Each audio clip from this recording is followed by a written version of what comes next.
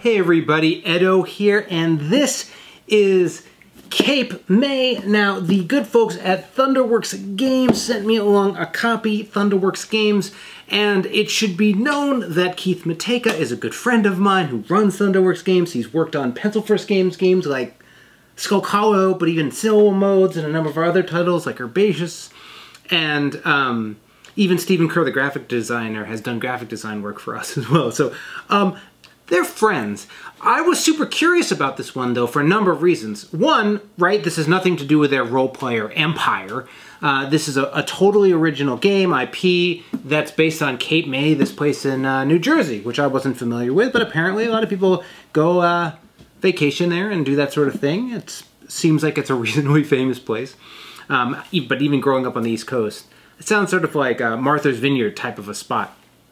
And, but not only was it not role player, it also went direct to retail. Now, the Cartographers went to direct to retail, but that had the whole role player thing behind it. So I'm very curious how this product's going to do, and also why, you know, what game Keith would dive in with to try it. So, Cape May is, it's a very thematic game, gorgeous, very subtle design and visual layout, very muted, but in a really nice way. Except for, these are obviously not muted, but these are bright. Bursting with stuff. I don't have it all out here, but there's stuff like uncomfortably full. Honestly, like the box, you really gotta like just shove everything. There's no insert or anything. Just like get it all in there. Really to the rim. You have to like think about putting it back together. So it's a heavy box.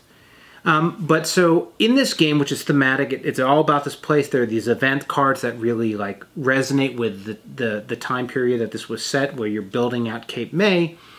And so this game is like an interesting sort of almost, it's not a roll and move. It uses cards and you're deciding what to do. Like Concordia, where you have a hand of cards, you're playing your movement cards, and then you get to pick them back up into your hand and use them to go again as you're moving around on the board. But you're also building properties and growing out the space. So it's got this very Euro point salad, build out your world, you know, your city vibe to it. It's super mellow, which was surprising. Everyone's working in their own areas. There's some competitive spaces, but you have bonus cards that are pushing your own way. So it comes off as this nice meander of a game. So specifically, what are we doing here? Well, we're all going to have our little characters. They all start in this corner. We're all going to have our own deck of cards, hand of cards. And these are our movement cards.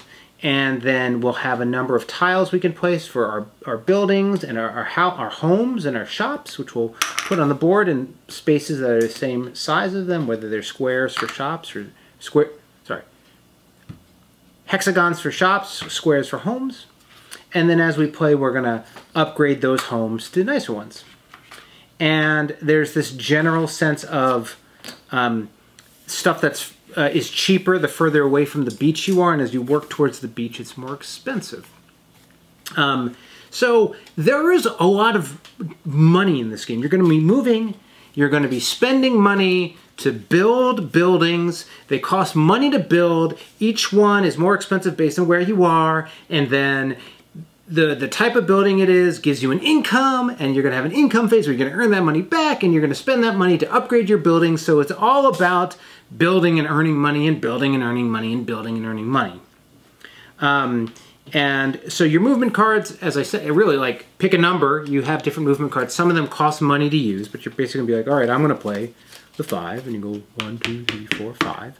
And then you can build in that spot. So you're really like navigating this board.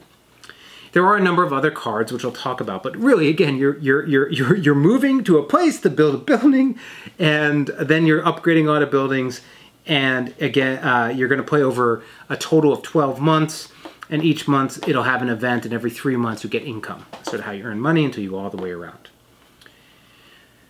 Events give bonuses, they create fire areas, lots of interesting, very cool events that sort of are thematic and of the space. But so you're going to have your normal building cards. There are these activity cards which act as like super movement cards. You can get like a cheap upgrade or like a move 20, not 20, like a move 9 spaces or a discount. So like You're going to start with a couple of these, and as you play, you can earn more. And then each player is also going to have some bonus cards, which are essentially end-of-game victory cards, worth a lot of points. These smaller cards are, when you upgrade a building, you have your ability to get a nice little bonus. Some of them are passive, some of them are ongoing. And then as you walk around, there are little spots on the board, a little hard to see, but there's bird watching ones, and then there's this bag of bird tiles, which is a set collection game, and you're going to collect birds, and you're going to just make sets. That part of it is just making sets, and I guess Cape May must have bird watching. You can get to the pier, which gives you more activity cards, because activities at the pier, or you can go to the lighthouse, which lets you upgrade something for free anywhere else. There are movement arrows on the board that are like making you move around in different directions as you're sort of building up this space. At the end of the game, you're going to get points for each building you've upgraded, your Victorians you've upgraded. You can then like make them landmarks and put them on these white things to make them worth even more victory points at the end of the game. And then there's majorities and bonuses. It's a big board.